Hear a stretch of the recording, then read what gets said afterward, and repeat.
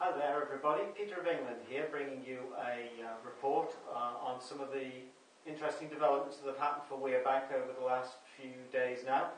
Many of you will be aware of the Financial Compliance Authority's recent consumer notification or warning to people who are looking to deal with Weir Bank. One of the very interesting aspects of it, though, is they say to proceed with caution when dealing with Weir Bank. Nowhere does it say in the document that you should avoid us. Nowhere in the document does it say for you not to deal with us. It simply says, as a parental warning might be to a small child walking through the woods, yes, proceed with them, but be cautious. One or two other points that have come up and need addressing straight away, therefore, is this definition that the cheque is not legal tender. This is what they refer to on their site.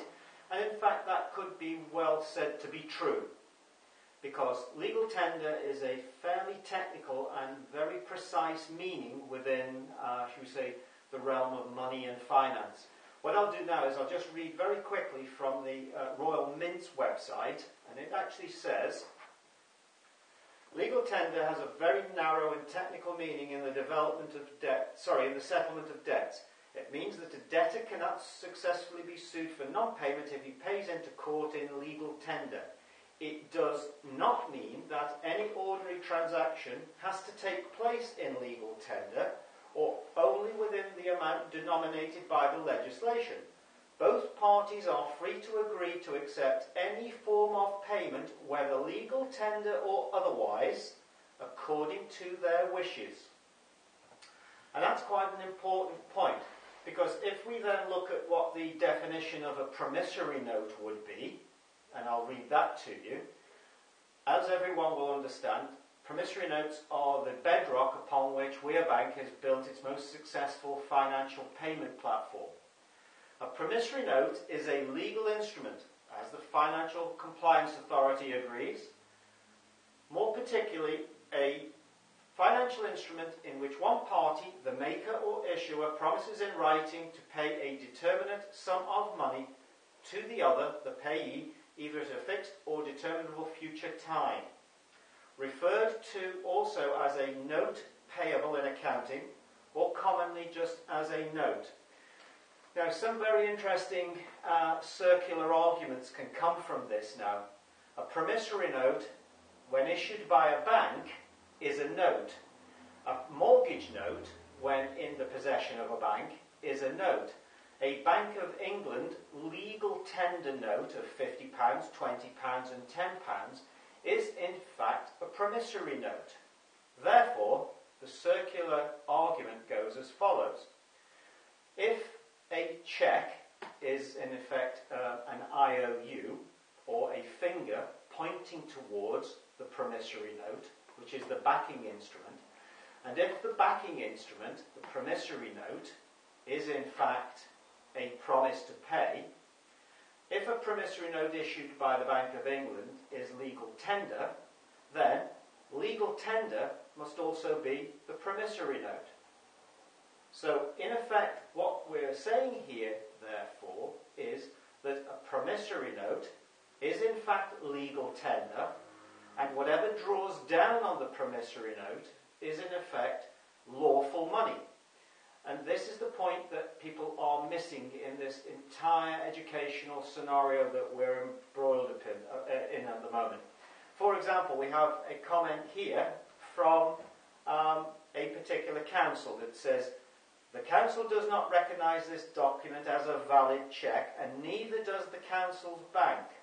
Well, what I would say to that is they better go and readjust their loop or their spectacles so they actually look at what the definition of a cheque is. As I have repeatedly said, a cheque can be written on a serviette, it can be written on a football, it can be written on the side of a cow.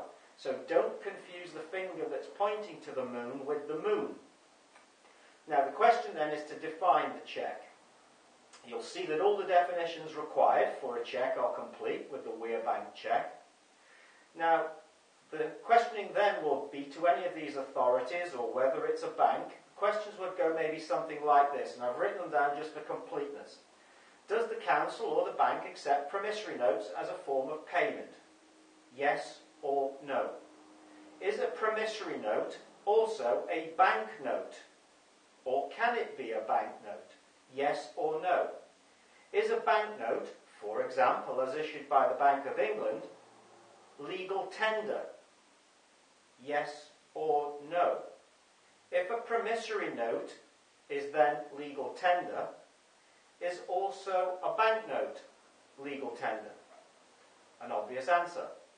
If a cheque is drawn against a valid enforceable legal instrument, a promissory note, then is not that in effect legal tender? If they refuse or cannot answer these questions, then it beggars the question, what is it that they either don't understand or are failing to see in plain sight? Now, it also states from a communication here from this particular council and HSBC, even today, if you owe someone money, they are not obliged to accept a cheque. Instead, a creditor is entitled to be paid in legal tender and can refuse payment in any other form. So that is a very interesting point, because a creditor is not practically able to insist on legal tender for the following reasons. Approximately 98, and these days maybe even 99% of all money available or accountable for on the planet is in the form of what's called checkbook money, bank ledger money, or monetary unit of account. That's the 98 to 99%. Only approximately 2%, therefore, is in the very technical definition of legal tender or cash. Now, what that means, therefore, is that if a contract is impossible to enforce, then it is in effect not a contract at all. Therefore, for anyone to insist that you pay your bills, or a creditor can insist on you paying your bills in the very narrow definition that is legal tender, you will see that it is an impossibility to pay, because there is not physically the available amount of money on the planet to pay these bills in the form of legal tender to creditors. The next part there, for where they say, well, you can't force the creditor to accept a cheque, two things are taking place here. One, the global banking elite are trying to force you into a corner whereby we are in a cashless society. However, I think it should be you, the people, who decide how you want to effect forms of payment that aren't electronically switchable on and off at someone else's will.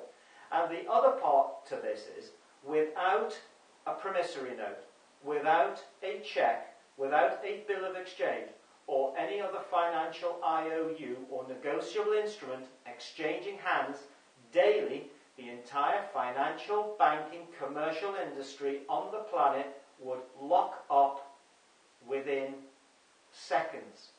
Therefore, they cannot possibly be insisting or realistically expecting you, as a person involved in commerce, to not rely on your cheque or a promise to pay to keep the entire edifice upright and the wheels on the clown car.